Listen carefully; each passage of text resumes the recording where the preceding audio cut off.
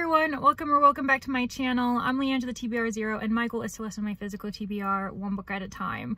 I'm in the car today because I'm going to take you with me for my first bookstore trip in 2024.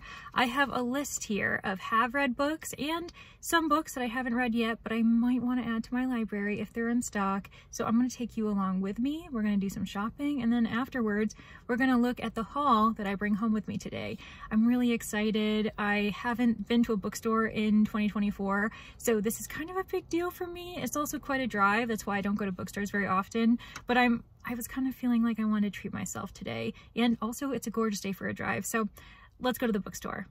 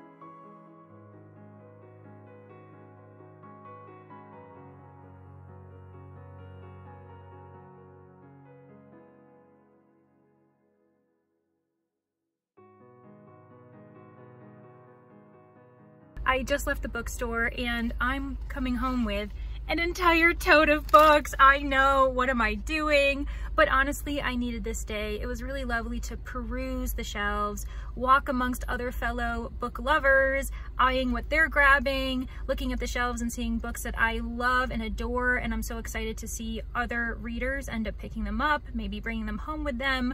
I also saw quite a few books that are on my radar and either are already borrowed from Libby or Hoopla, or I have the physical book at home waiting for me to finally read it. So it's really nice to know that once I officially get to those books, if I do want to own them, this bookstore does have them currently in stock.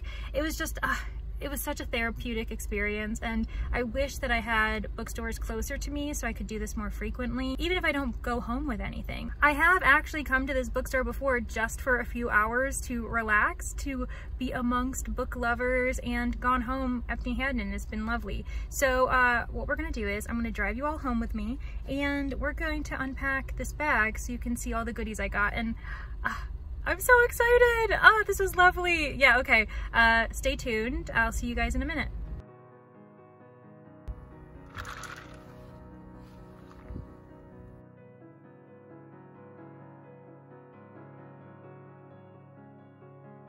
Okay, let's see what I bought. The first book that I picked up was The Tainted Cup by Robert Jackson Bennett. This one, I was so nervous. I actually didn't think I would be able to get it today because I went to the sci-fi/fantasy section at my Barnes & Noble, and there were other titles by this author, but this one wasn't there, and I was so upset. I was confused, and then I realized this came out February 2024, only a couple months ago, so it's probably still on the new shelves. So I went back to the front of the store and they had 2 copies left. So I picked this up, and I actually had a really good discussion with the cashier when I brought all of these books to the front, because she said, oh my gosh, you got the last copy. I was meaning to buy that, but I'm really excited for you. And I told her, don't worry, there's 1 more left. And if that intrigues you, this is a Sherlockian fantasy mystery genre blend, and I actually have a 5-star review video coming out soon. I'm not sure if it's going to come out prior to this book purchasing event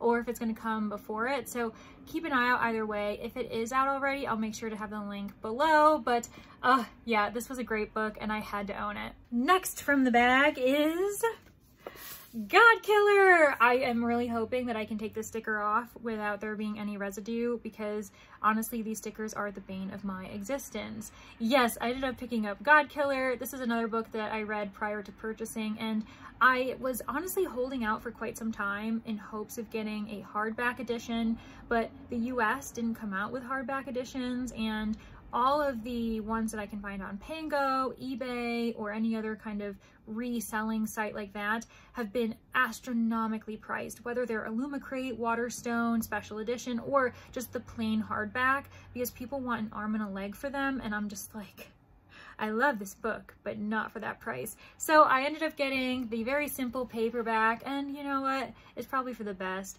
And I'm really excited because Sunbringer is coming out. Well, actually it is already out. I saw it, I said hello to it at the bookstore, and it was very lovely to see. And I'm gonna be reading that next month in May with Julie from Keep Calm with Books and Coffee, and Brittany from Brittany Loves Reading. So we're really pumped about it, and I had to add this to my shelves. So yeah, book 2. I also have a 5-star review video for this as well, if you're interested. I'll make sure to link that below too.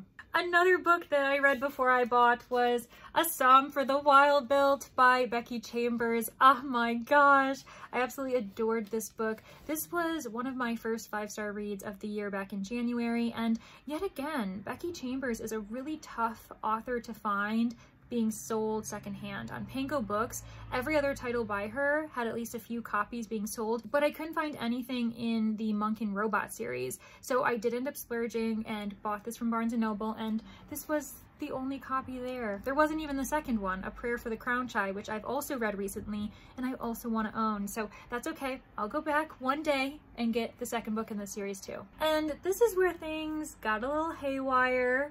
The 2 books that I'm about to show you are a continuation of a manga series that I absolutely adored, and they are Cat Plus Gamer volumes 3 and 4. I am so excited to continue this series. So I own books 1 and 2, and they were the only volumes that my library had back when I checked originally. And so I decided to check out the manga section, see if they had this series, and when I noticed this, I was like, okay, you're coming home with me. I am just so excited about this. It follows a 29-year-old woman who is very dedicated to her office work, but when she leaves the office, she's a completely different person. She's a gamer, and then she actually adopts this stray cat that they find in the parking lot of her workplace, and when she brings him home, she's just like, what's going on? I'm learning an entire new experience. I've never owned a cat before, and so she kind of treats it like it's a game as well, like she's leveling up a character within this virtual real reality, and it seems as though we have a second cat. I knew this was coming, so it's not a spoiler, but I'm so excited to meet the second addition to this little cat family that she's growing, and it's really the sweetest manga that you could ever see. Continuing with the manga, I ended up getting volumes 3 and 4 of Toilet Bound Hanako-kun. I really enjoyed the first 2 volumes. I also own those, and the reason why I bought this one as well is because this series actually isn't at my library. When I took a chance on volumes 1 and 2, I was doing so knowing that if I don't like this, I'm probably gonna donate it to my library so they have at least the first 2 volumes. If it's popular, they can continue buying the series so that we actually own a series in the system. But I ended up really loving it, so I was like, okay, I'm gonna keep them, and now I decided to take a chance on volumes 3 and 4. The same rule applies. If for some reason the series ends up not being for me, I'll just donate the entire volumes that I have to my library because I know it's going to get used, and I think that's worth it anyway. But so far I've been really intrigued by this mystery series that follows, I think it's 7 or 8 mysteries within this girls' school, and there happens to be a ghost who is attached to one of the girls' toilets, and his name is Hanako-kun, and it's very funny. The illustrations are gorgeous. I really enjoyed the artwork as well as the storyline. So yes, adding these to my shelves too. I just realized that one of the books in this bag I can't talk about yet because it's for a vlog that's coming up. I'm honestly doing 3 or 4 on the go, and I enjoyed it so much that I had to buy it, but I don't want to spoil the vlog, so I'm not going to tell you about it.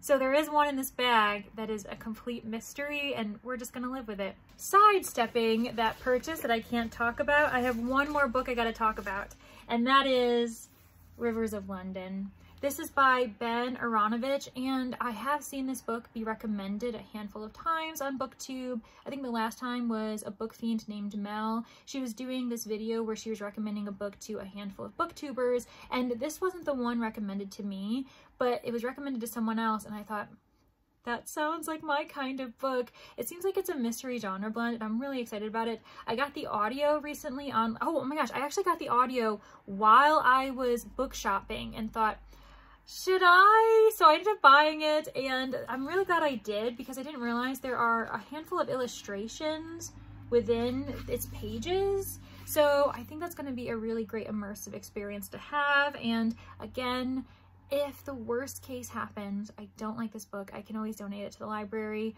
That's okay with me. But I don't think I'm gonna dislike it because it looks really great.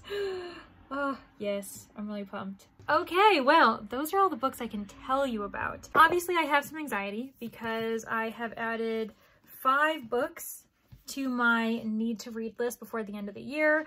The nice thing is that 4 of them are manga, and this one right here, the audiobook just came in. So I'm clearly going to read it in the next month, and I'm really excited about it. So I think it's going to be fine. And of course, I'm so happy to have these 3 books home with me because all of them received 5 stars, and it was well deserved. So I'm really excited to add those to my shelves.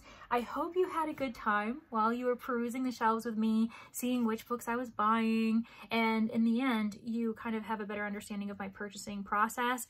But my first book shopping experience of 2024, at least in person, has commenced. And I'm not sure when the next time I'm actually going to do this is, but I thought I would, you know, have a fun time and have you all come with me. So thanks so much. I really appreciate it. Other than that, I don't have much else for you. So thank you so much for going on this adventure with me today. I hope you agree with me that this was a success.